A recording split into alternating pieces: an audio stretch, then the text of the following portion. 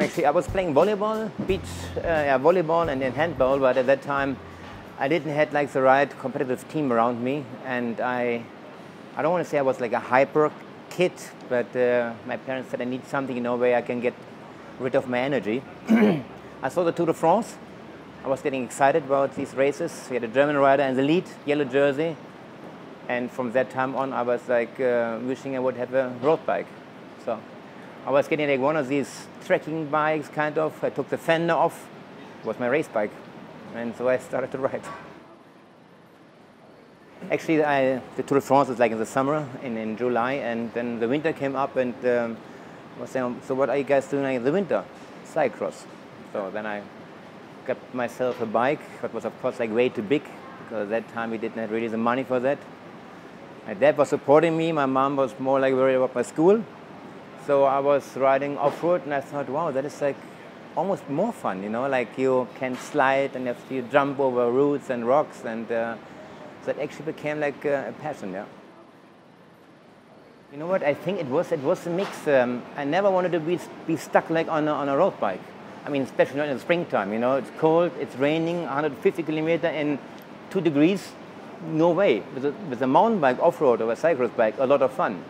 So I always enjoyed the mix, but one thing was always for sure, like in a cyclocross race or in a mountain bike race, if you are good in shape, you be in front or you win. On the roads, there are like a lot of different, you know, situations are involved, and you can be the best, but you're still not winning the race. Yeah, so for me, it was off-road like almost like a little bit more, I mean, the real winner. It was a long way because, I mean, as a cyclist, junior, amateur, professional, you're sitting like on a couple of different bikes and brands. And I was collecting like a lot of information, good and negative, about the bikes I've been riding. And then at a certain time I just realized that I had like sometimes like issues with the bikes. So I thought the time as a professional cyclist is limited, and I was just like waiting for the right moment to do something, and that was actually like 1992 when I became world champion for the 3rd time in cyclocross and in Leeds. And I thought now or never, and then I was starting that project. Of course, a cyclocross bike.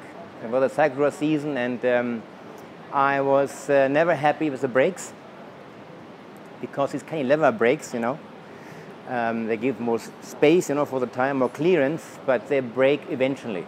I mean, especially in rain, or in mud conditions, you're lucky if they break, you know, in the time, you know, they need to.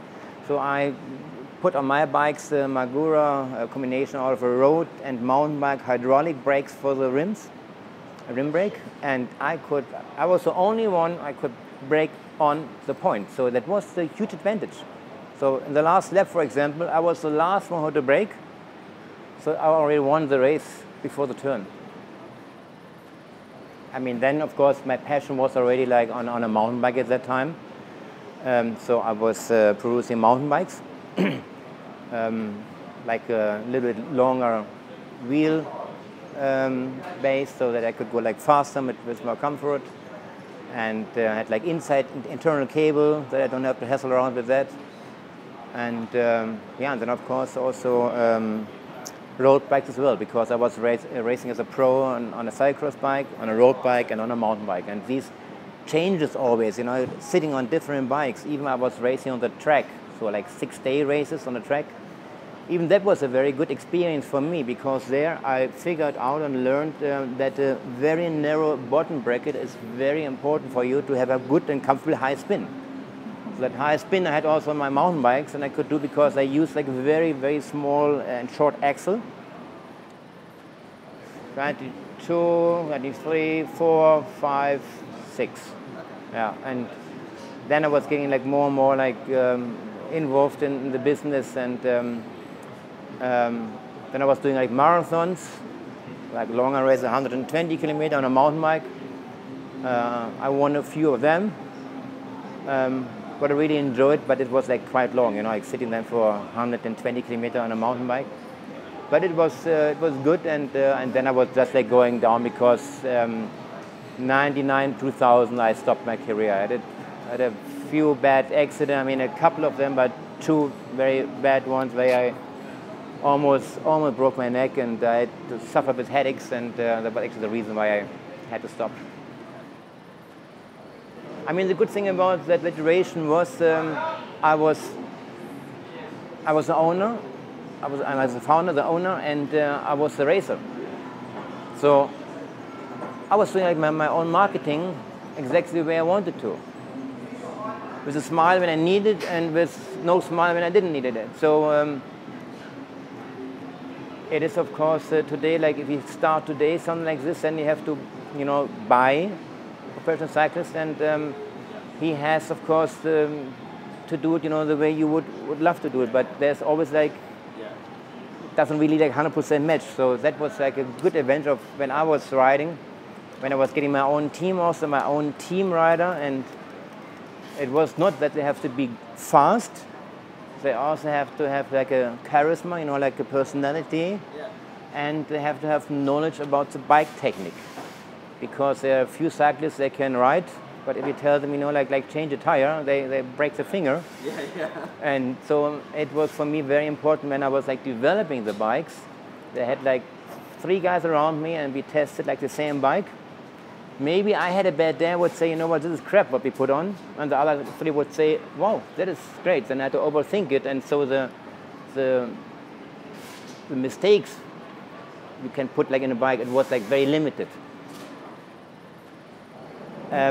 The little problem what we had in our partnership was like French people are very French.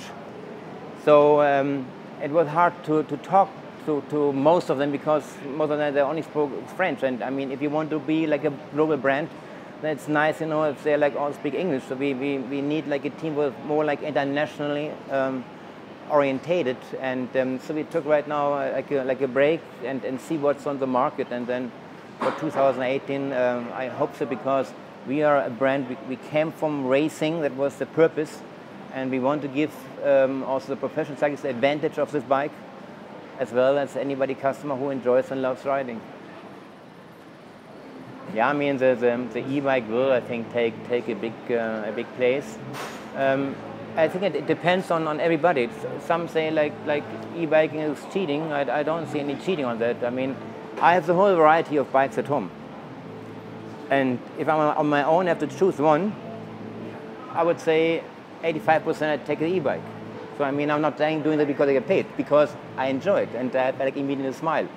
I also have a smile with my enduro bike, and when I'm doing like some crazy trails and some jumps as well. So the mix, the adventure, that is what I love about e-bikes.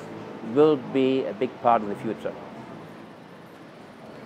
I think we're much more relaxed, and I always, even when I wasn't winning, I was like still smiling. And a bike should put a smiley face. A lot of cyclists, I mean, especially on other brands, they have like that unfriendly face, and something really scary. So I want to be happy, and happy people should ride Focus. And if they're not happy, then they get make it happy when they ride it. Because I remember when I was racing and I was feeling bad in a race, and I was feeling bad, to smile on my face, it made me immediately go better. Maybe it was just a feeling, but it helped.